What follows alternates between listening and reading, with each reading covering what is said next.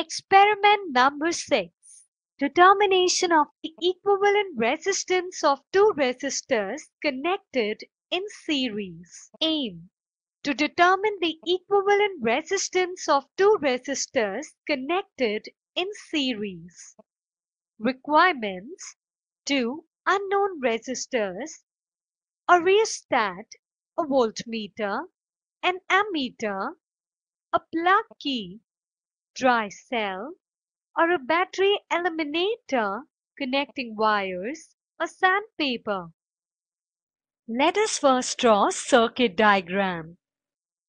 Procedure: select the voltmeter and the ammeter of suitable range. Note the least count and zero error of the voltmeter and the ammeter. Connect the electrical circuit as shown in the circuit diagram. Show the connections to the teacher or examiner. In the first step, connect the voltmeter across resistor R1. Put the plug in the key and adjust the rheostat to obtain the desired current in the ammeter. Note the readings of the voltmeter and the ammeter. Obtain 4 sets of reading for different currents.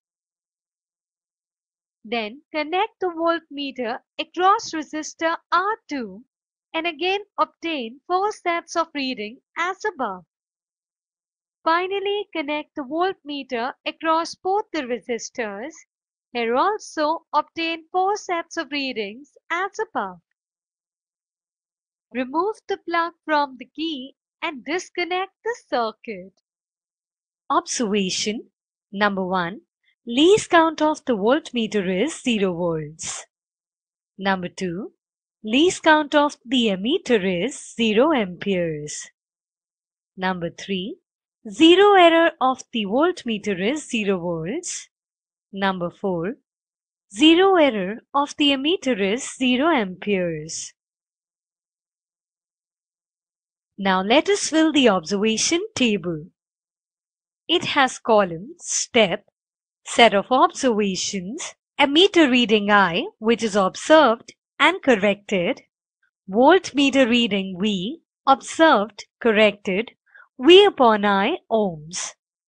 For R1, for first set of observation, ammeter reading observed is 0.15, ammeter reading corrected is 0.15, voltmeter reading observed is 0.45, voltmeter reading corrected is 0.45, so it is 3.0 ohms.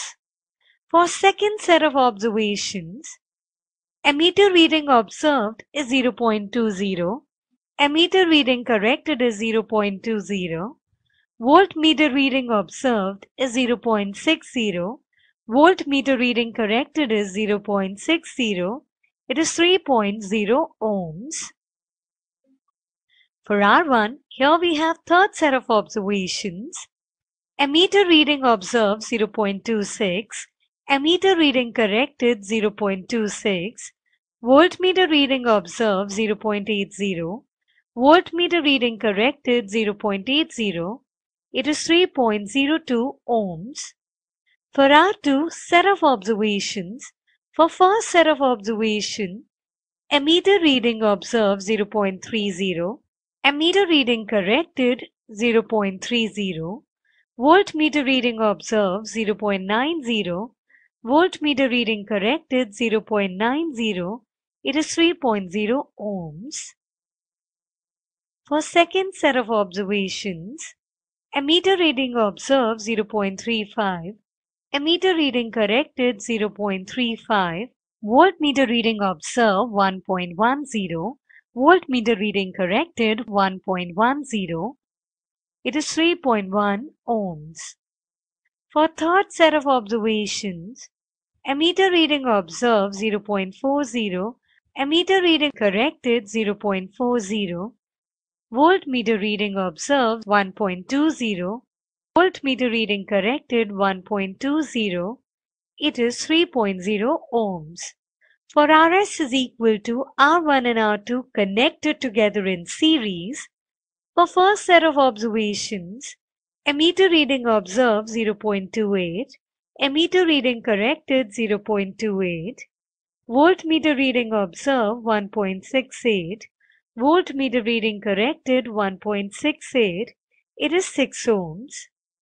For second set of observations, ammeter reading observed 0.26, ammeter reading corrected 0.26, voltmeter reading observed 1.58, voltmeter reading corrected 1.58, it is 6.07 ohms. For third set of observations, ammeter reading observed 0.27, ammeter reading corrected 0.27, voltmeter reading observed 1.62, voltmeter reading corrected 1.62, it is 6.00 ohms. Now let us see the calculations. Number 1. Mean resistance R1 is 3 plus 3 plus 3.02 upon 3, that is 9.02 upon 3, which is 3.00 ohms. Number 2. Mean resistance R2 is 3 plus 3.1 plus 3 upon 3, that is 9.1 upon 3, which is 3.03 ohms. Number 3. Total resistance Rs is equal to R1 plus R2, that is 6.03 ohms. Number 4.